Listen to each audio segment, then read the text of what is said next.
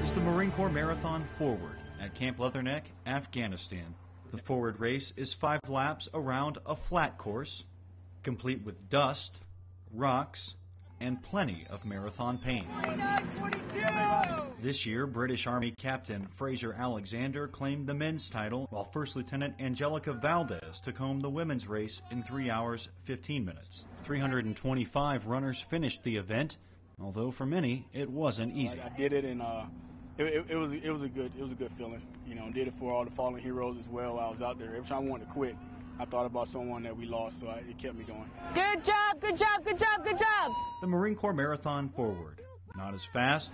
Is that your first one? Not as scenic, but just as tough. Reporting from Camp Leatherneck, Helmand Province, I'm Staff Sergeant Jeremy Ross.